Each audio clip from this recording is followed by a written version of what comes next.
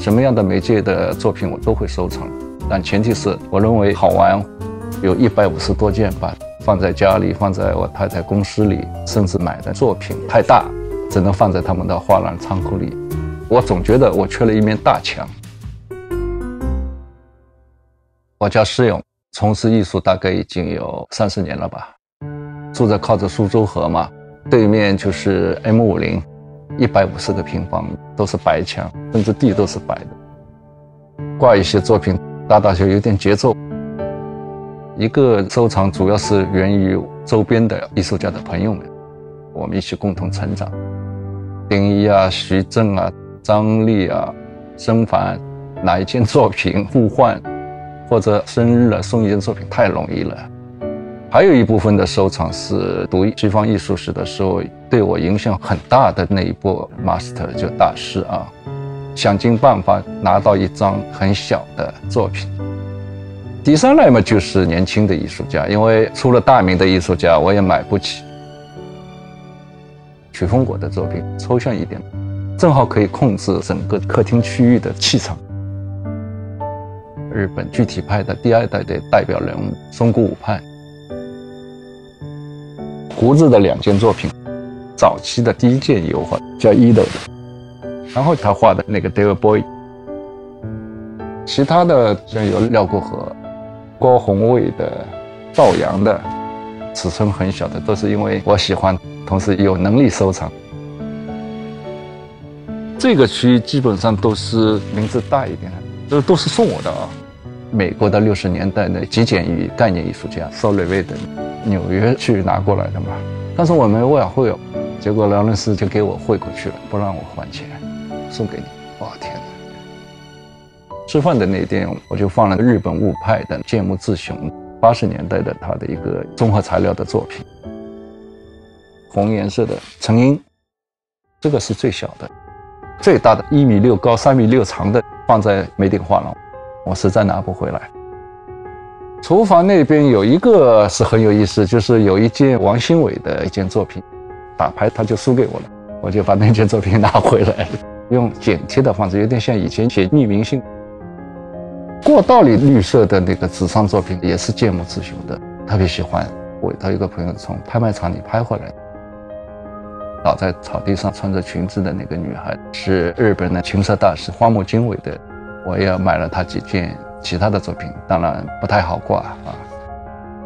卧室里有一个丁一的早期的作品，他是从早期用尺画，然后又转向手绘，转折期很重要的一件作品。杨福东的给我的一个摄影，放在我的床边听好，还有一组鸟头的摄影，有一张是我们老板的比较年轻的时候。小朋友和阿姨住的地方，我也挂了一张欧阳春的油画，2个小家伙在互相对峙，我觉得挺配。我太太的卧室里就是申凡的和词群。90年代末吧，我还从有一位艺术家那里特别走到他家里，把现金放到他桌上，我说我很喜欢这个画，给我买下来，用了1个多月的工资，差不多4500块人民币。但真正有意思的收藏应该是在2013年，双飞小组以前我和徐正一起带过他们毕业创作，杨俊麟和林科到上海来，高铁上的土壳的那个纸袋全部收集起来，准备一边画一边在微信上拍卖，我觉得特别有纪念意义，全部买下来。所以这个开始我突然觉得我上瘾了。我毕竟是拿工资的啊，不是一个有很多钱的厂家。如果我的作品有销售了，我可能就坐不住了，就要去看看有没有作品可以买。买了之后花好久才能缓过来，但是有时候我觉得这都是艺术史的一部分，我都把它收藏了。很多年轻艺术家，我不是因为他们穷我去买一件作品，爱财嘛，作品很好很有意思，如果我有机会我就介绍，你应该买他的作品。对对对。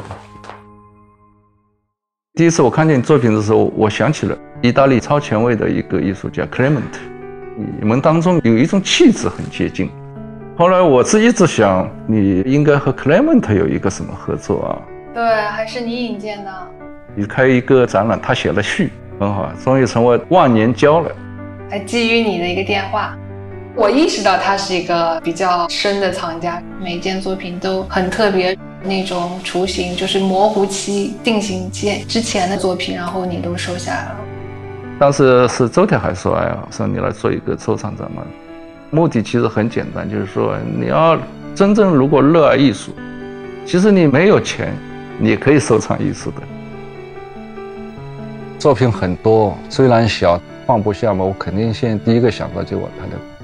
我把他们公司都占领的。90年代搞当代艺术的人不多，因为太苦了，也没有美术馆来邀请你们参加展览。以前嘛，工作室就是睡觉的地方呀。上海的艺术家北京去都是绿皮火车，但是没问题，就是很兴奋。我们在一起就是谈艺术呀，只要香格纳一有活动，我们都会聚集在那里。创作的话，要沿着我的线索、我的概念，不断地去追问的，处于一种非常紧张的状态。但收藏不一样，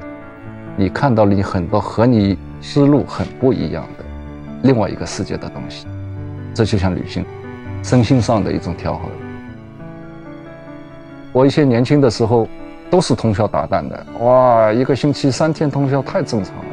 现在我到晚上6点之后绝不工作，打死我也不工作的那种，听听音乐，看看书啊，有时候喝喝酒。每一个收藏就是一个故事，若干年你回过头再来看我和艺术家的故事，对这个作品的感受，以前的一种回忆在里面，这都是很有价值的。